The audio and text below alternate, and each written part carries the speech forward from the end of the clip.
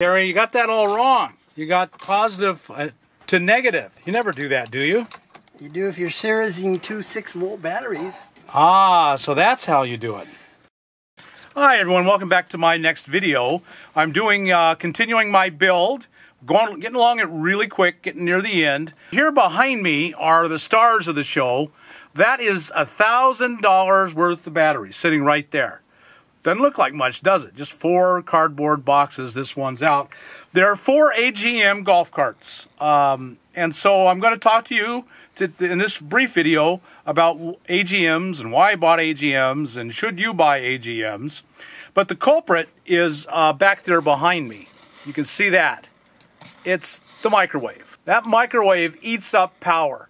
And you need a minimum of 400 watts and 4 golf carts to run a microwave off of a 2,000 watt pure sine wave inverter. Microwaves want real clean power. They want a pure sine wave inverter, and I happen to have one.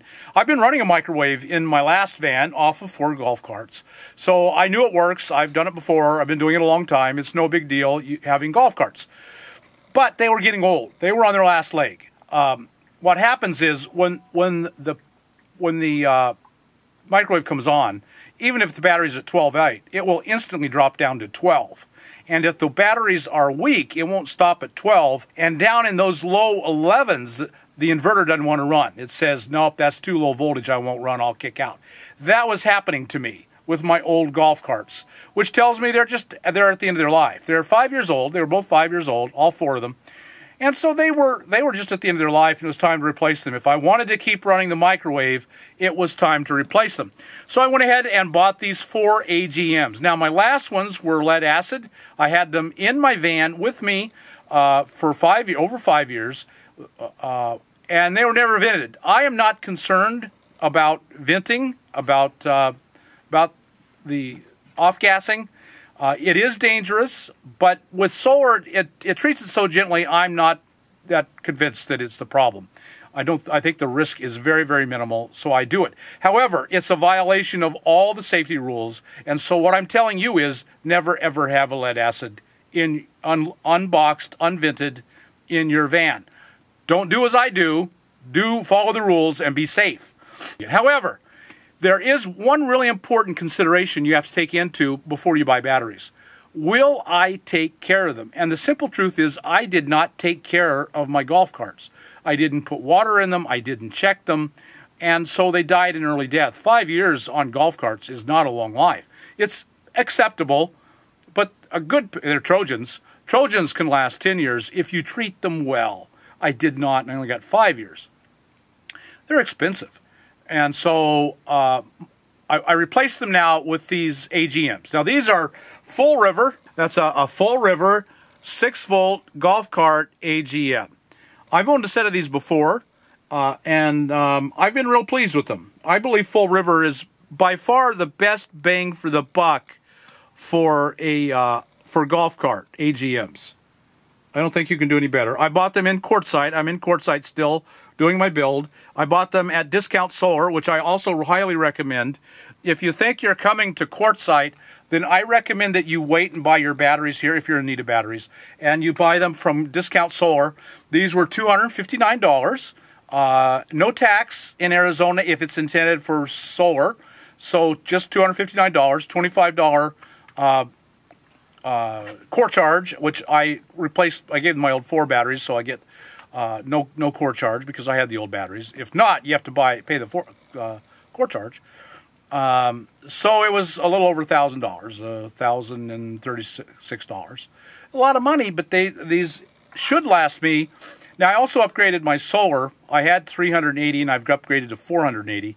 I believe that will keep these a little fuller and a little better. I'm thinking about upgrading my controller to a better controller, which will let me give them and feed them.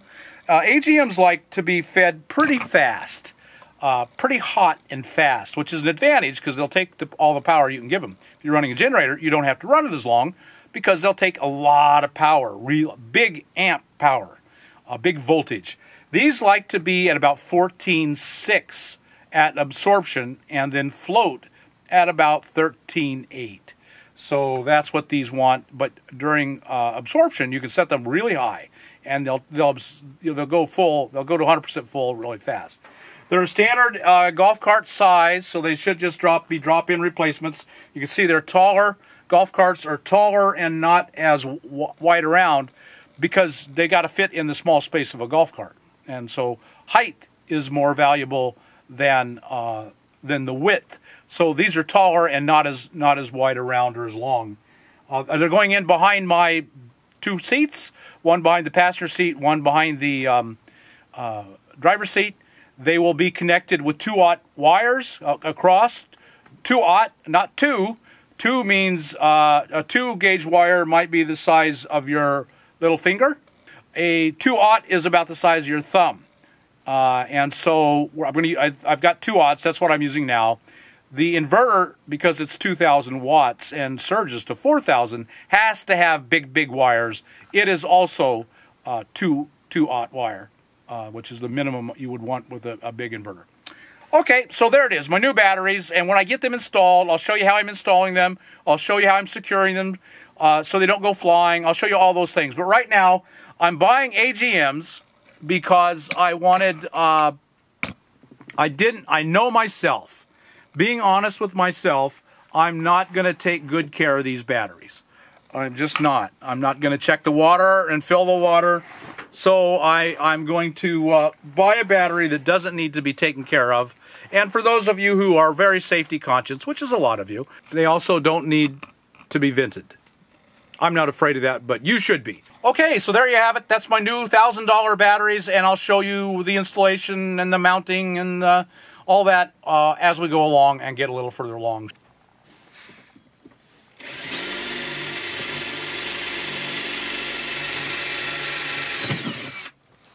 Is. Yeah. There it is. That's it. That's it. So let me show you everything we've done.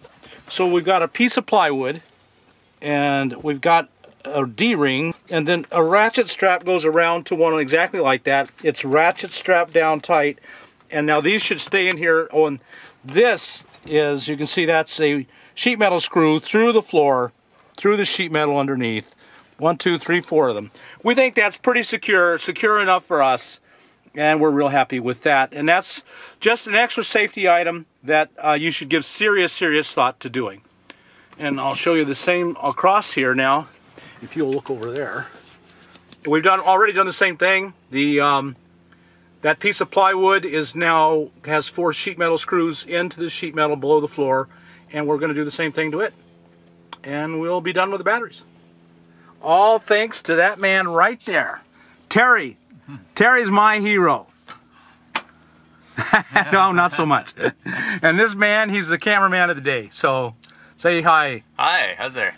So I have 4 golf carts. I showed you those already. And they've gone back behind the driver's seat. Let me show you how they are done, completely finished and installed. So here's the steering wheel. And down here are the batteries. And this is just one of the cables that run off, and I just haven't gotten hooked up yet. So I have 4 golf carts. There's the driver's seat. And here's the passenger seat. You can see the front door. The passenger seat. Exact same thing. 2 AGM golf carts mounted. Now, they're both mounted the same way. I showed you the plywood screwed in all 4 corners. Screwed in all 4 corners into the sheet metal of the van. A D-ring bracket. Just a plain old ratchet strap. You can see you can go buy this at Walmart. Just a plain old Walmart ratchet strap. $2 to $3 each in a 4-pack. And now the batteries are ratchet strapped down in very securely. And there you go. Mounted, balanced, weights distributed across. I like weight forward in the van. The most weight forward because very little weight is ever actually added to the front end. And so I like the weight forward. I like the weight balanced right to left. They're reasonably easy to access, although not easy, but they don't need to be checked for water. They never need to be maintained. So that's not a bad thing either. So actually, I'm very pleased with them here, and this is something I would recommend that you do also if you have room behind your seats in your van. They're very secure. I don't think they'd go flying even if there was a rollover. I think they might stay in place just because they're so hard to get in and out. Another option that I considered was just an L bracket here, so that they could not come out this way. They cannot go up. There's no room. There's no room here for them to go up. They can't go backwards. They can't go forwards. An L bracket here, I think, would have been enough. But just to be extra, extra safe, we've completely mounted them. We're making these two 6 volts into 12 volts. Very simple process. The positive post of one battery, the negative post to the other battery, and now those 2 posts are still 6 volt, but the other 2 posts are now 12 volt. So you have to, from now on, use only the other two posts. So now those two 6 volt golf cart batteries are now 12 volts. Just this one simple cable, heavy cable. We're using 2/0 everywhere, and one 4/0, which I happened to get real cheap, so I bought it. Now that we have two 12 volt batteries, 2 big ones, one behind each seat, and what we have to do is, so we created series. The 6 volt batteries are in series, and now we want to make the two 12 volts in parallel. And how do we do that, Terry? I don't know. Oh, Terry, I'm counting on you. You run positive to positive and negative to negative. That's about it. Not really all that complicated. And right now we're just going to finger tighten them until we hook stuff up to them, because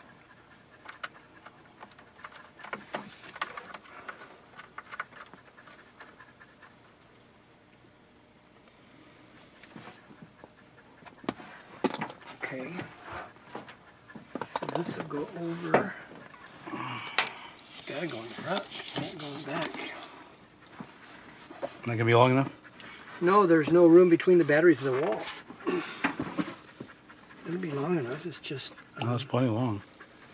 it can't go back here like I was thinking, because the batteries are right up against the wall.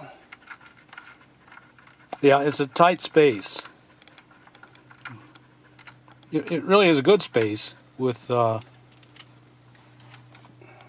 nice balance and the weight forward, but it's a pain in the butt. We've got both the seats as far forward as they'll go, and Cody's right here. He's the supervisor. We doing this okay, Code? Yeah, he says okay. So we have 2 red cables, which would be confusing. If I look at these in the future, I want to know at a glance which one's positive, which one's negative. And the universal standard with 12 volt is red's positive, black is negative. But because we have 2 red cables, that will be confusing. So we've wrapped black electrical tape around the ends, just so that in the future I will look at them and know at a glance that this is the negative. A few extra seconds, a few pennies worth of tape, but it's safety for the future, for the next guy that works on this system, whether it's me or someone else. He won't be confused and wonder. There'll be black there, and he'll know this is the ground. So we've already run, now we're running, again, I'm just repeating this so you understand. We have 4 golf cart batteries. We have connected the 2 golfs on each side in series, positive for one battery, negative to the next battery, making them a 12 volt battery. And now we are paralleling those 2 12 volt batteries by connecting them positive to positive, negative to negative. Okay, thanks much for watching. We'll talk to you later. In the meantime, subscribe to the channel, like us on YouTube, and live your dreams.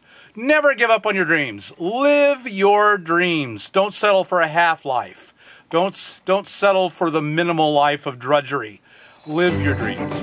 We'll talk to you later.